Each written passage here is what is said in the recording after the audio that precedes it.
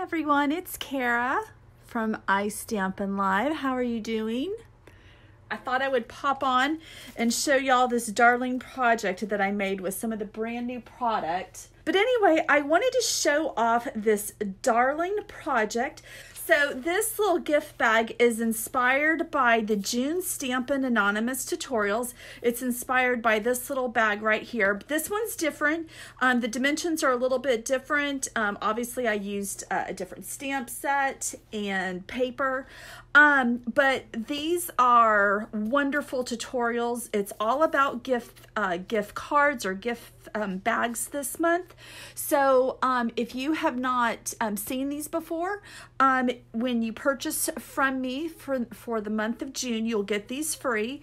If you join my team, you get these free, or if you want to, you can just pay $9.95 and get the tutorials. They're full color PDF. So they're a little bit out of order. But anyway, it's full color. The instructions are phenomenal, and it tells you everything that you need to do. So you can just head on over to istampin.com, and if you scroll down on the right side, you'll see this thumbnail, and you can just click on that and it will tell you how to go about getting the tutorials.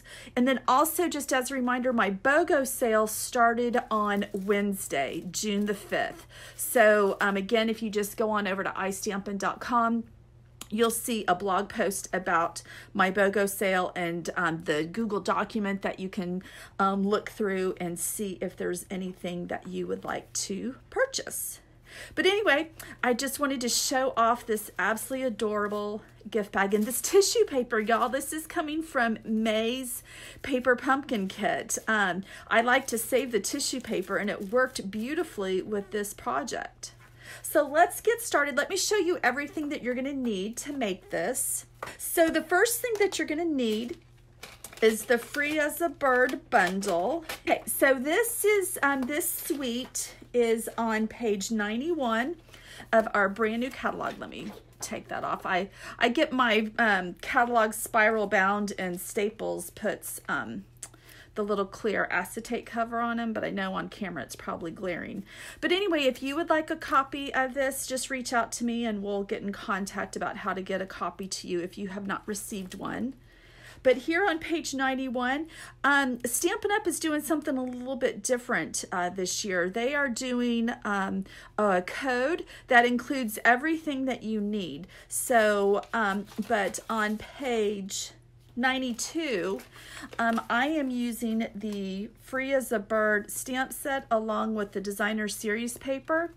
And then I'm also using the stitch nested labels.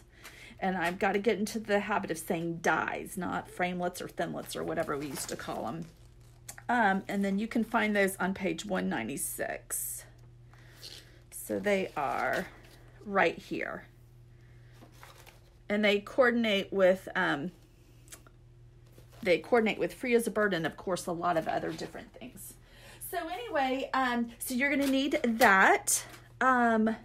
You will also need the Free as a Bird, or no, that's not what it's called. This still is also new to me, so I'm still learning all this stuff. Bird Ballad designer series paper. So let me just show you some of the paper if you haven't seen this in person yet. The colors are Basic Black, Basic Gray, Bermuda Bay, Calypso Coral, Crumb Cake, Daffodil Delight, Old Olive, Petal Pink, Pool Party, Smoky Slate, Soft Suede, and Whisper White. So we've got lots and lots of colors. But here is one of them. And you always get 12 sheets. They're double-sided. And some pretty birds. This is the paper that I'm using for the gift bag. So the A side is this beautiful collection of birds. And then we have this print right here, and some fun stripes, and then a pretty floral, and then some keys. And there's a some bird ballad trinkets that go along with this collection. There's a lot of nice things that come in this suite. And some feathers. And then some bird cages. And then that's the paper I've already shown you. And then this beautiful design. Isn't that just gorgeous? Has a beautiful watercolor background. And then just kind of a graphic. Almost looks like bird footprints. So there is that collection. And this is what we're going to use to make the gift bag right here. So what I've done is I've cut this contrasting paper. It's a 1/2 inch by 8.5 inches. And then this piece, this is going to make the gift bag. This measures 5 1/4 by 8.5. So you'll need that. And we'll do our scoring in just a second. This is the 5/8 inch organdy stripe ribbon and petal pink. This is on back order right now. They're expecting this to be back in stock on June 24th. So that's just, you know what, today's the 6th. So just in a couple of weeks. This actually is just, you know, some ribbon. It doesn't go with this collection, but you know, obviously it matches perfectly. So I did go ahead and just use this because you can order it. It's just going to come separately when you get the other items if you like this project. For ink, I'm using Memento Tuxedo Black ink along with Pool Party. We are going to do some coloring, so that's why I'm using the Tuxedo Black ink. So I'm going to use Thick Whisper White cardstock. And then for these little sprigs, this is using the Sprig Punch right here. And I went ahead and got out some scraps of Old Olive and Pear Pizzazz. And then to color in the bird and the flowers, I have combination of these markers. So I'm using Petal Pink. I've got the combo pack. I have the Pool Party combo pack. And then I have the Daffodil Delight combo pack.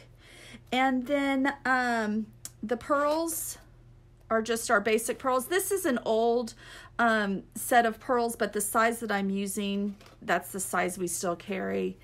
And then I used some tear and tape adhesive to put the bag together, and then just some mini dimensionals to pop up this sentiment.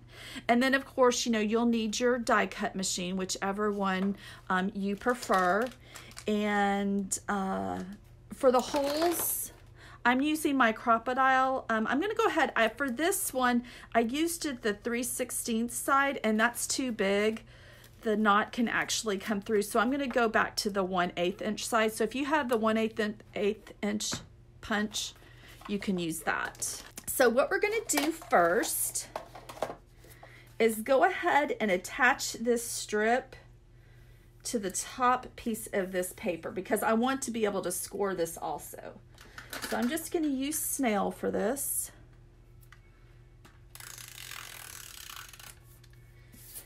And go ahead and so what I'm going to do is I'm just going to put this at the very top. This is going to be the top of our bag.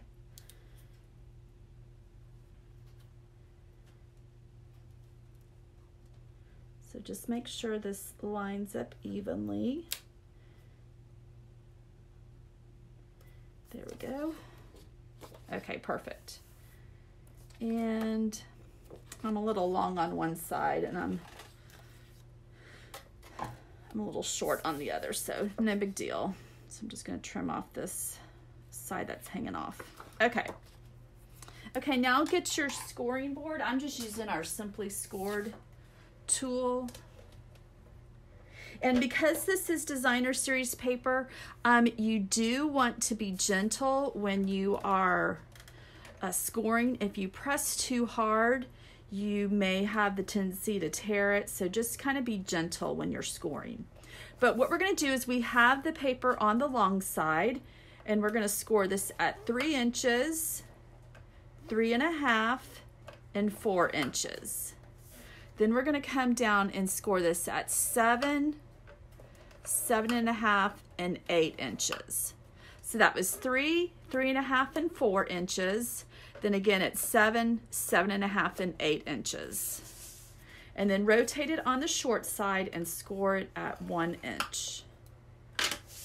And that's all the scoring we have to do. I'm going to get my bone folder. And when making 3D projects, it's really important that you have a bone folder so that you get really good creases. Burnish it well. And then, so what this bag is you can see that it kind of has like a little, let me take the tissue paper out, kind of has that little W fold. So what you're going to do is on the 3-inch fold, you're going to fold it this way. If that makes sense, this way. And then the middle score line, you're going to fold it backwards, making sure that our paper is straight, and then burnish it. And then at the 4-inch line, you're going to go forwards again. So forwards, backwards, forwards, and then we're going to repeat the exact same thing on the other end. So if you can kind of get that idea, that's where that little W fold comes in. So at the 7-inch line, fold it forward and burnish. 7.5, fold it backwards. I guess they also call this like a mountain fold or a fan fold. And then at the 7 or the 8-inch, whoops, fold it forward. So you can see that. Whoops. Alrighty. So that is the folding. Now what we're going to do is, here is the 1-inch line. And so what you're going to do is grab your scissors, and you are just going to cut on the, scissors are a little sticky. You're going to cut on the 3-inch line up to the 1-inch line that's going horizontal, and then at the 4-inch line. Yeah, 3 and 4-inch line, and then again at the 7 and 8-inch line.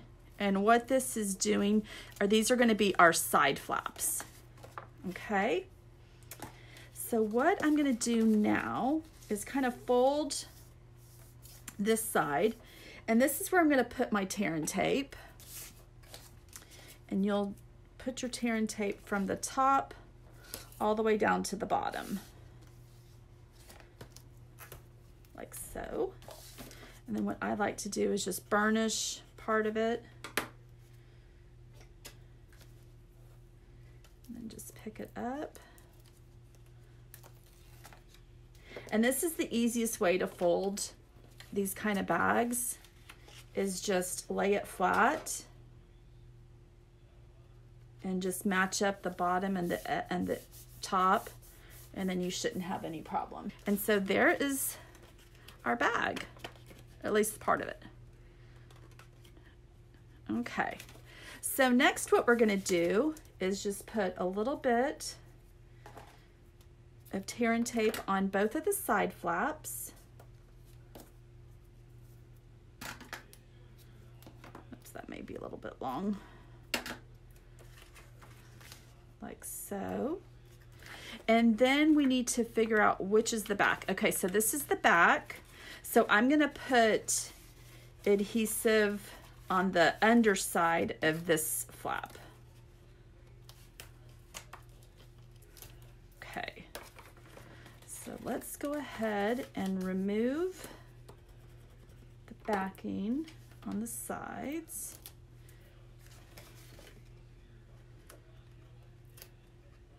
And you kind of have to be careful. Try not to put this on the table or that adhesive will stick to your paper.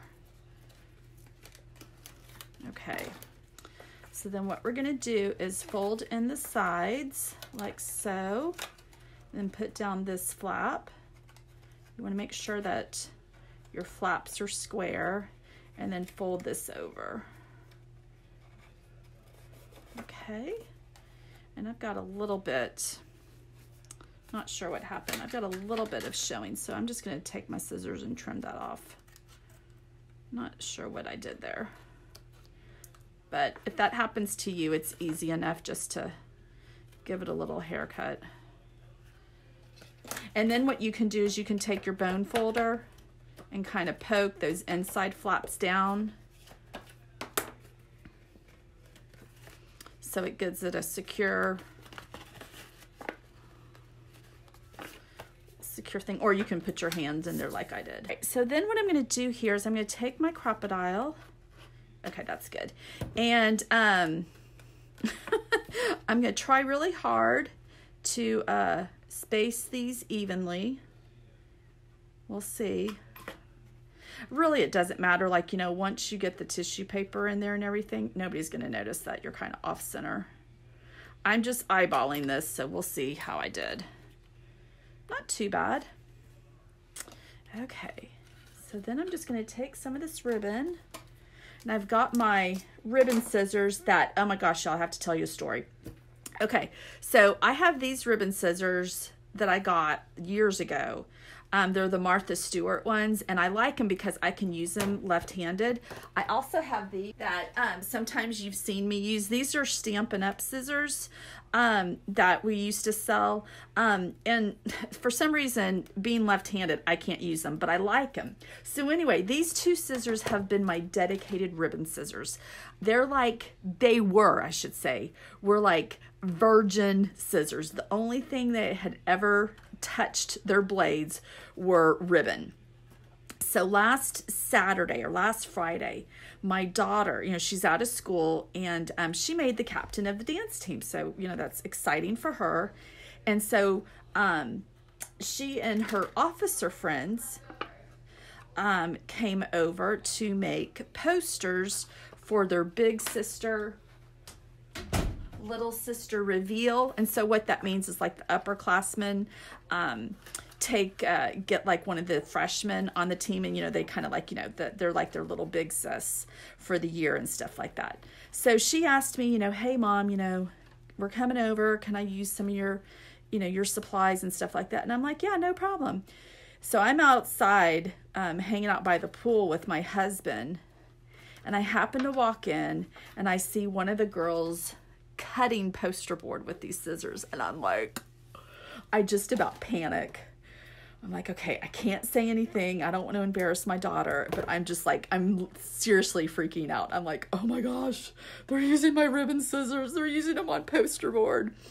Then I walk back in, and my daughter's using these, and I'm like, I go out to my husband, and he's like, Kara, it's okay. I'll buy you new scissors. And I texted some of my Stampin' Up, you know, demonstrator friends, and I'm like, okay, only y'all are gonna understand this. And they were just going, oh my gosh, I'd be crying, or anyway, it was funny.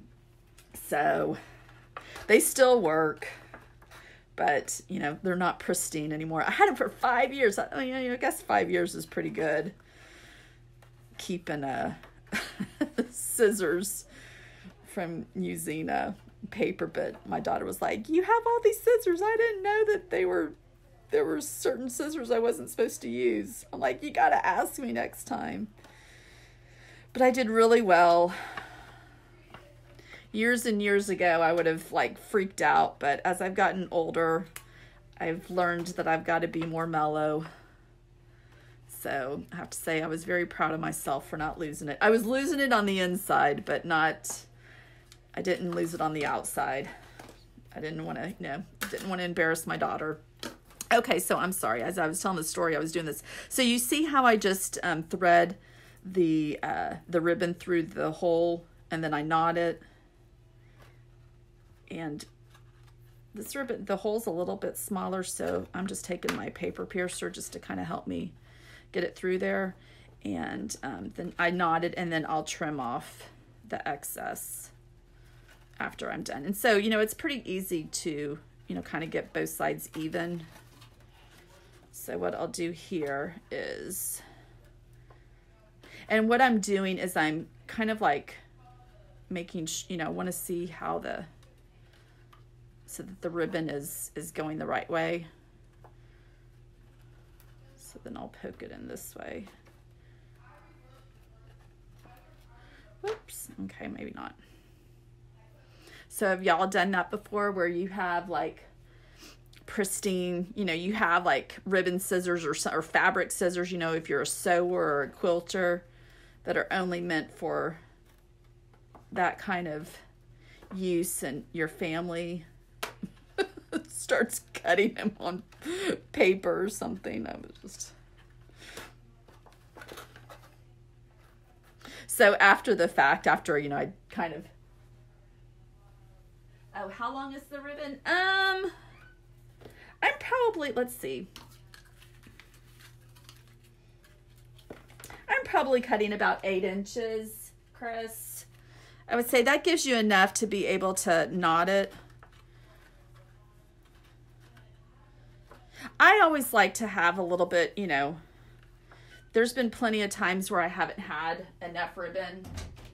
Come on. And I'll fiddle with it for so long, and then I just get frustrated and I end up just cutting another piece. So I think it's better to have more than not enough. Oh, come on. Come on, Josie. The cats went back in now. Okay. I normally don't do my Facebook Lives at this time, so my house is a little bit more lively than normal.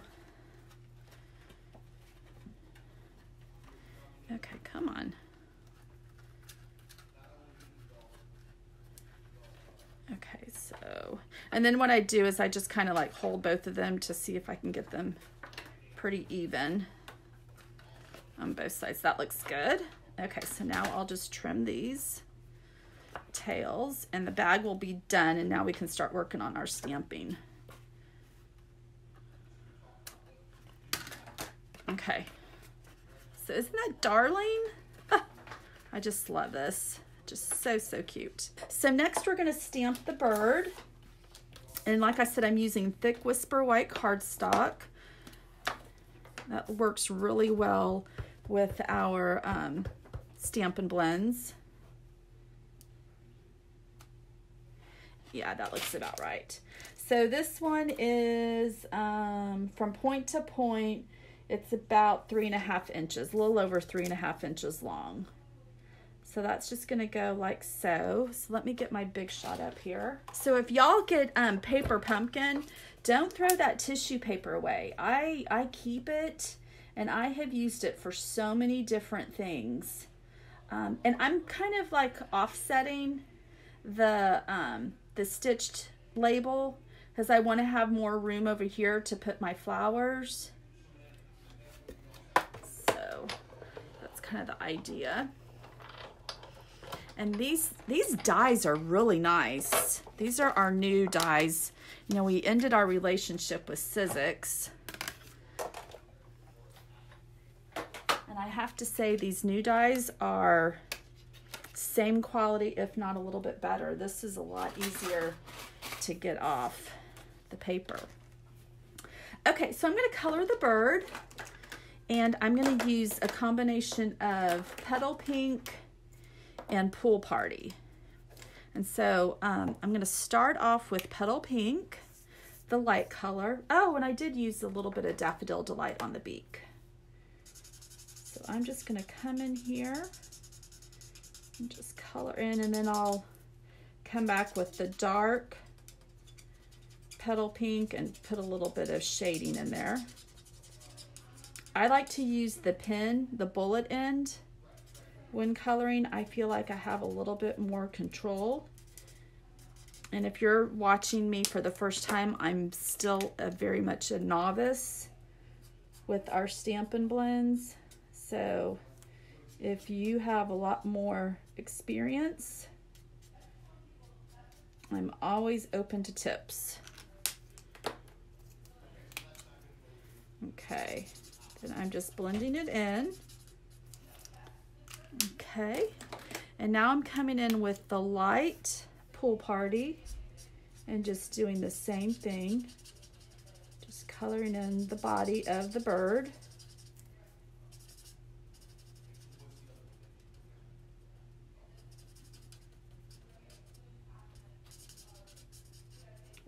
so.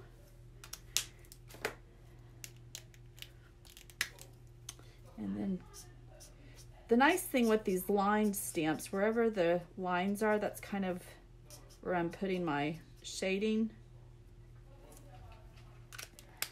So now I'm just gonna come in and blend this. And then because the beak is so small, I'm just gonna use the daffodil, the light color. Okay, so there's the bird. I'm not gonna worry about any of the like the ground, because I'm going to, the little banner kind of covers that up, so I'm not going to worry about that. So now I'm going to come back in with this piece, and I'm going to stamp the 2 different size flowers. I'm going to stamp the large flower once and then the small flower twice, and I fussy cutted these out, and it wasn't too bad. Do one of these in pink, and then while I'm coloring this, y'all can tell me if you want me to color. I was thinking, you know, blue maybe.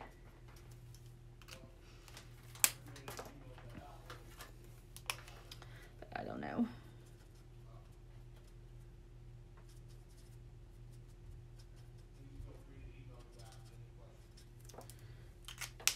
Okay, so what I'm starting off here is using the dark petal pink in the center, and then coming in with the light Daffodil Delight and kind of coloring the outside of the petals.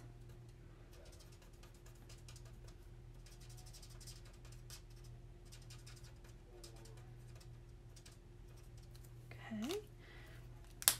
And then I'm using the dark Daffodil Delight, and again, kind of like what I was saying earlier, wherever these lines are, that's kind of where I'm using that for shading.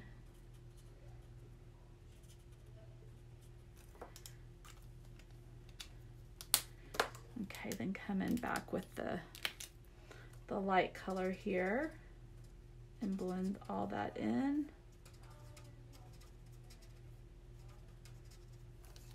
Okay, and then I just pretty much did, whoops, the exact same thing on this small flower too.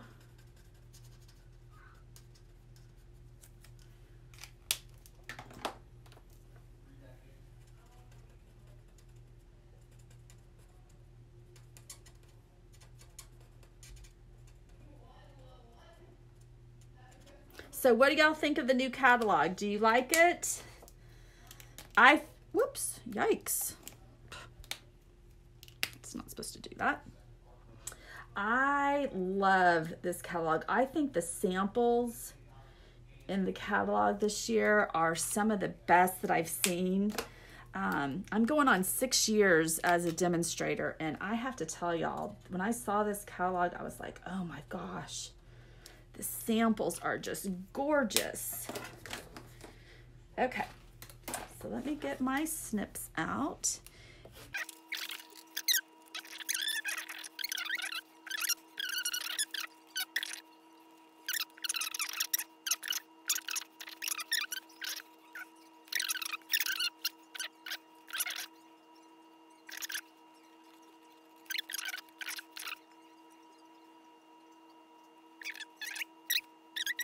So let's see, so I'm gonna do 2 in Old Olive and then 2 in Pear Pizzazz.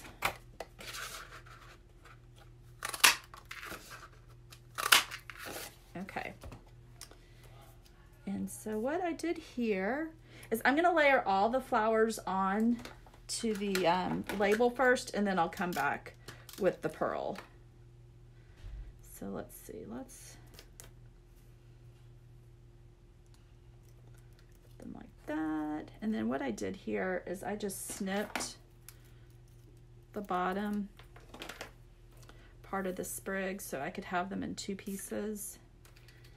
And then just put a little bit of snail on the back side and just kind of layered them like so. Let me do Pear Pizzazz one first. So kind of giving it a little dimension with the lighter and darker color, if that makes sense.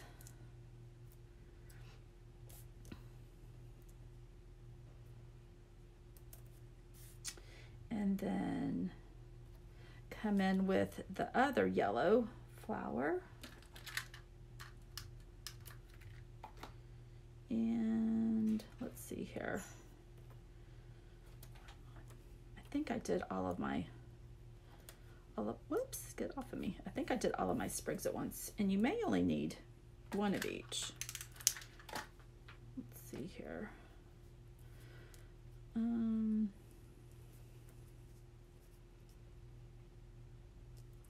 you just kind of like, you know, just overlap them. And, you know, see what it looks like. It kind of looks a little messy like this, but then when you cover them up with the flowers, you would never know. Okay, and then I put this one up on a dimensional. I'm just using the mini dimensionals, which are the perfect size for this. Yeah, so something like that. You know, you can kind of play around with this, but I think that's good for right now. And then I'm just gonna place a pearl on the inside, if I can grab it, of each of these flowers.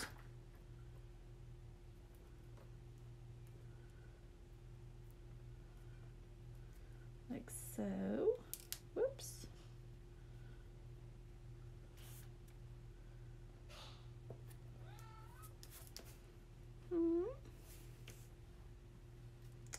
Okay, and then one more right here. This set is just gorgeous. It's just such a pretty collection. Okay, so then we can put snail on the back of our label.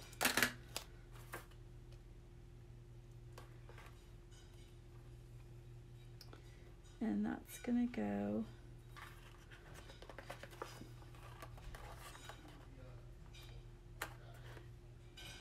about like so.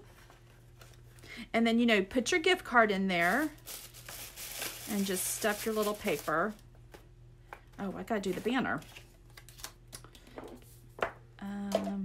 Okay, so we're just going to stamp this. I'm just using the Thick Whisper White. I'm using Pool Party. What is it, Lottie? These cats, I have spoiled them. If I don't give them attention, they're crying, meowing for me. And then if y'all watch me, you know this is my little favorite little paper trimmer that I like to use to trim down my banners. And I'm just going to trim it down just a little bit on the left side. And then this is a banner that we retired a couple years ago, but it's handy dandy. You could obviously do this with scissors, our tag topper punch, our tailor punch, all that kind of stuff, but I just grabbed that. And then I put this up on dimensionals. So this is going to hang off the label a little bit, and I'll do one more.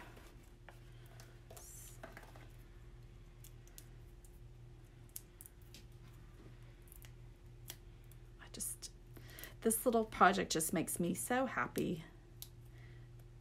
It's just so pretty. Come on, there we go. And it says, we're the best of friends. So what a nice sentiment to put on there, to give a gift to a friend. And there we go. So what do y'all think? Isn't that just precious? Oh my gosh, I love it. I love it. So like I said, this is just a rendition of, you know, a different kind of take on the project that's in the Stampin' Anonymous tutorials for June. So if you missed the very beginning, you can get those for free when you shop in my online store in the month of June. I have my BOGO sale going on through June 15th, so you will still qualify for the Stampin' Anonymous tutorials when you shop my BOGO sale. And how that works is when you shop from my BOGO sale, you're able to, however much you choose from the BOGO sale, from the retirement sale, you are able to choose free product from the annual catalog. So it's a great way to get some retired product and get free product at the same time. So if you have any questions about that, just reach out to me and I can, you know, talk to you a little bit more about it if that doesn't make sense.